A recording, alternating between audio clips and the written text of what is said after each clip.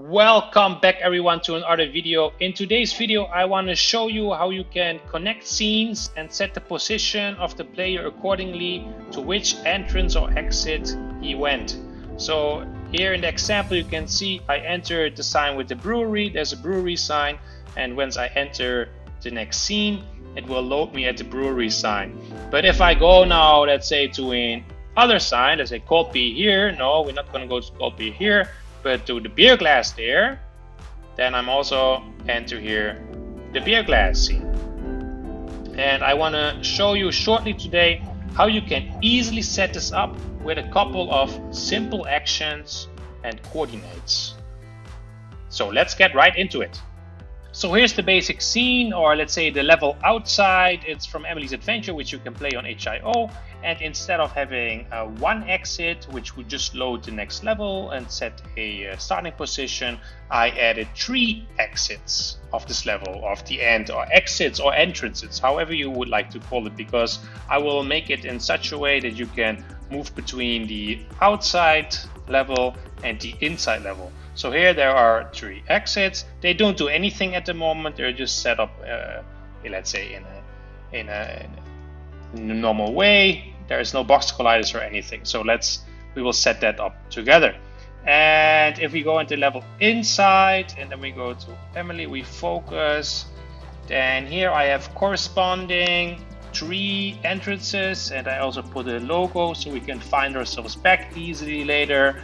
And by that way, once I enter outside in entrance 1, I will come here. If I enter in entrance 3, I will come out here.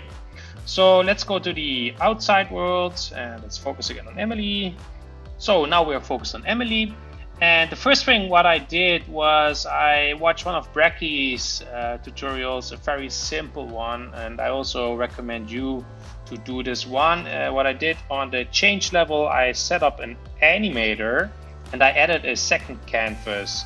And this canvas here, or let's say the scene, has just one image. And if we focus on it and we allow it, what I did was I stretch one image. So I just add a normal image and I scratch it. When I press here and then you hold Control, I actually Alt, and you press this button here, then it will always fill up the whole canvas.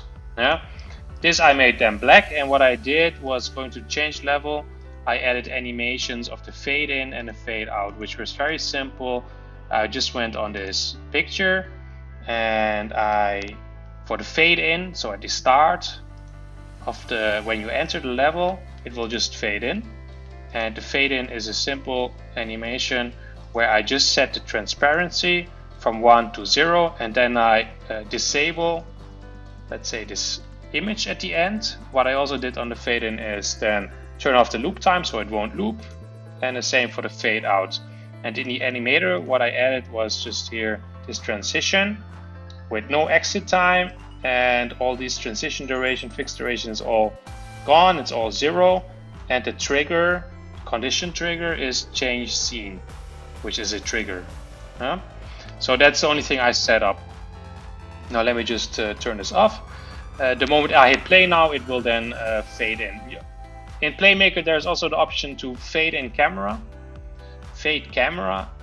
but I don't like it because if you change the state, it will reset, and then on the scene change, it will fade it out, but then it will show it shortly again before it goes to the next level. That's why I implemented this very shortly. It's very easy, so please check that out.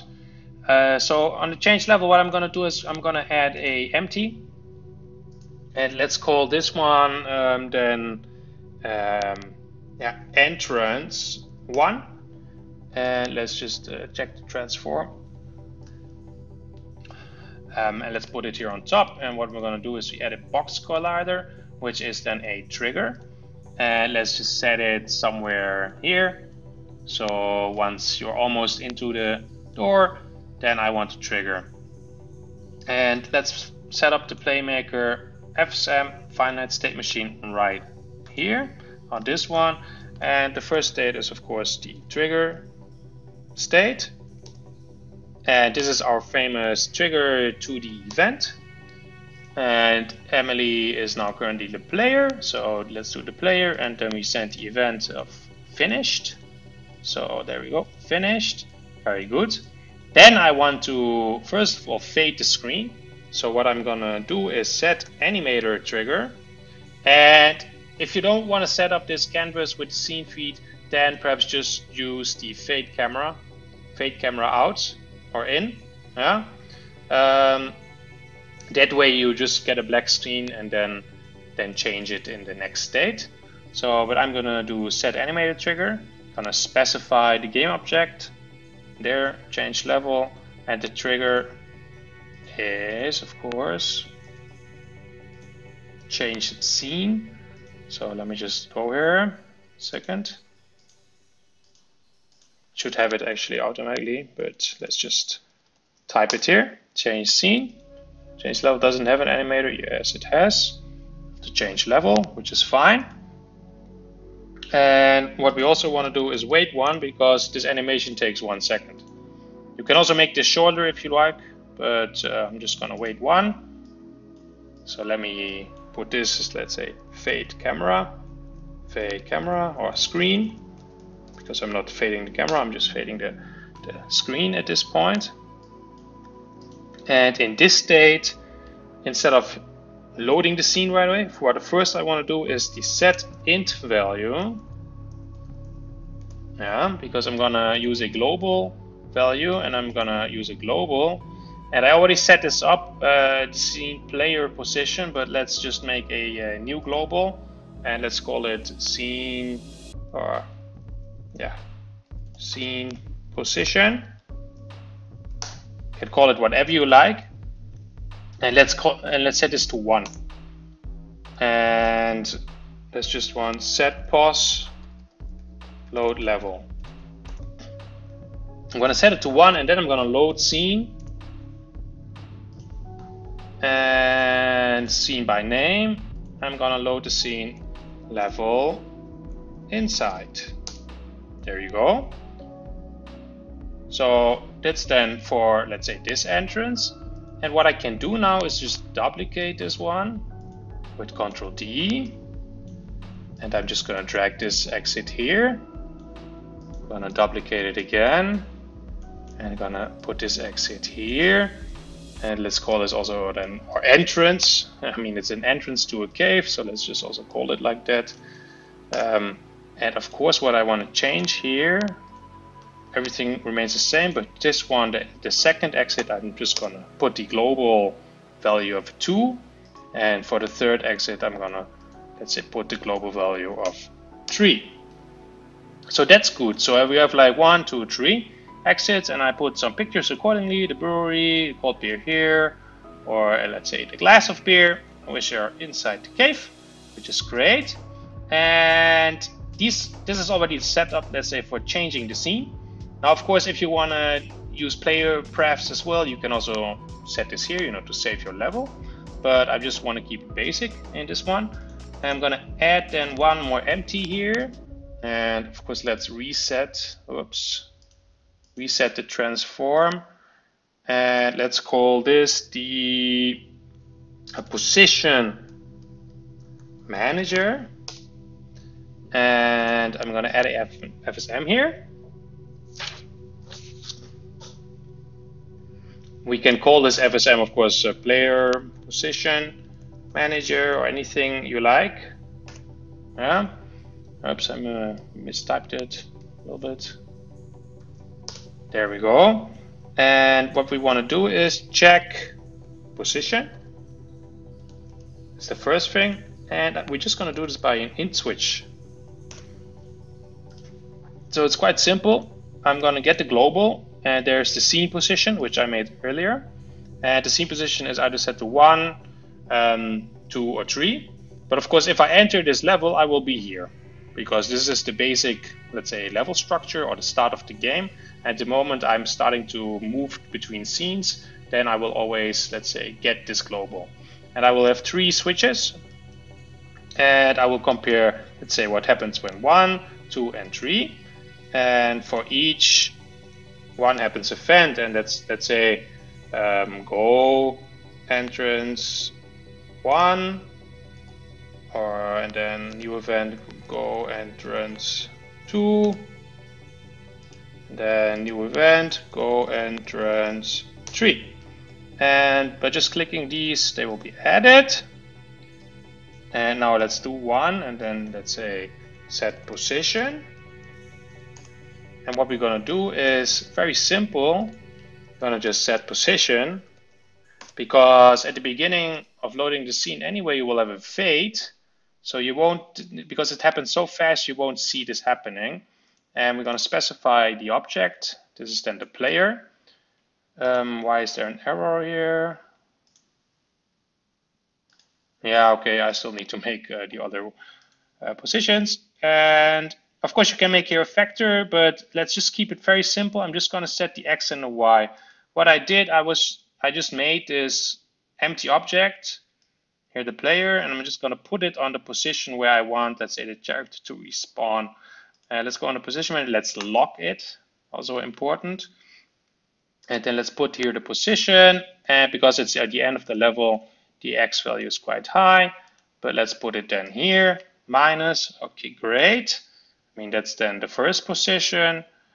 I'm just going to duplicate this one, because in case of when I come out of the exit 2, number 2, I want to go here. What I'm going to do is I'm just going to drag this position up here. So I got here these. And I know this is kind of manual, and perhaps there are better methods, but let's just keep it simple. And I'm going to go up here. Just going to duplicate this state again. And I only, of course, want to do this once. No messing around with the every frame or late update. So let's say the position is just this, position there, position for number 3 is then here, 260 and 735. There we go. And that's then already the setup here for inside. So now if I walk in here, I will load the scene inside. But of course, at this point, if I load the scene, nothing much will happen besides loading the next scene and putting, let's say, the character in the middle of this next scene. So it doesn't know where I am, right? So let's just copy then these entrances I want to copy, and the position manager, because I can just duplicate all this stuff, and might as well get the position. And then we go in the level inside. Let's save the scene. Oops, let me copy this once more. Position manager, position, copy, go to level inside. Oh, that was already a position. Let me just paste all this here. And yeah, this is still the whole level. I'm sorry about that. I didn't want you to see that. And what I'm going to do, I'm just going to drag in these 3 entrances to the change level. And the change level already has here the canvas. And then entrance 1, I'm also going to just put here. Entrance 2, here. Entrance 3, there. So I don't need this position. I already have a position. And what am I going to do here with the position manager? Oh, and here, of course, the, oops. Yeah, of course, I have to be careful that I don't put the wrong one. And here, of course, I have to put the change level once again. And same for this one. So I actually should have just copied the whole thing together. So make it only once and then copy it to the other levels. So lesson learned, and you don't have to, oops, drag it in like me, because this is always a little bit tedious work. Of course, it happens often. And I still have several errors, because here, of course, the position of Emily also needs to be fixed again in each one. And let's just drag that in, but it's done within seconds. And let's get the position. Of course, I don't want the position inside the trigger, because then it will put me outside again. I'm just going to put it in front of it again. So that's the only thing you have to be careful of. Of course, people always have this in games. Sometimes they run into the wrong direction because they think they have to run to the right, and then they leave again the scene. Happens, but that's just the way it is. If you want to prevent it, you can also put like a barrier up there. But let's go to position manager. I'm going to lock this one in. So number 1 has to correspond with this one. Let's get here the position. It's 2.71 and 0.17. Good. Just gonna move the position up. This was the number 2 with the cold beer here. It's gonna put it here in the front. Make sure to get the position here. And a lot of label work and no interesting coding. But I want to also have it simple for you all. And this is then the number 3. And let's also get the positions then again there and here. So it's up there. And if we now go, let's say, to the outside level once more, I'm just going to hit play. So if I now go into this entrance, I should also come at the corresponding brewery. So the fade works very nicely. I fade in and I'm here. Even though my position was here, you can see seamlessly I'm now at the brewery. So if I go up now and I want to exit to 2 outside, of course nothing happens. This is of course typical that this happens in such a of course I have to load the level outside, and that was of course not very smart of myself, I must admit. That was not smart. So this one as well, of course, load level outside, and this one as well. So just copy pasting doesn't always work. So let's go at it again, this time from the inside out, and we will start now at the base position here because no global value is set. And let's just go to the entrance 2 this time. And voila, we're outside in front of entrance 2. The entrances here are very close, near to each other. Of course, in your levels, they will be further out of each other and also connecting perhaps to other scenes, which is even more important. But knowing that there, you can of course also go to other scenes, but you won't need more additional numbers. What you just need to make sure of is that within one scene, you need to make sure how many entrances or exits you have. Yeah. So you can have then, of course, 5 entrances, and just of course you need to know from the outside which scene connects to which entrance. So now I had in one scene different entrances, and you will also have, of course, in every Metroidvania game, you will have some central hub where there's then doors to, let's say, different levels. So as you can see here, you could make it very easily to get then a level besides here and a level here or a level here. So this can also be a cool, let's say, a level select system where you come in with the player and you have access then to the different doors depending on what you have completed or not. So that's it for today.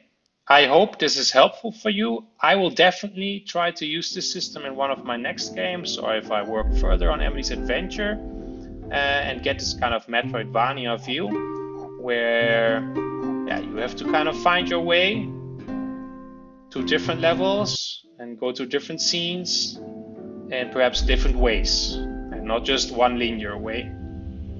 Good, thank you all for watching. If you liked the video, please consider subscribing, and I'll see you all in the next one. Cheers!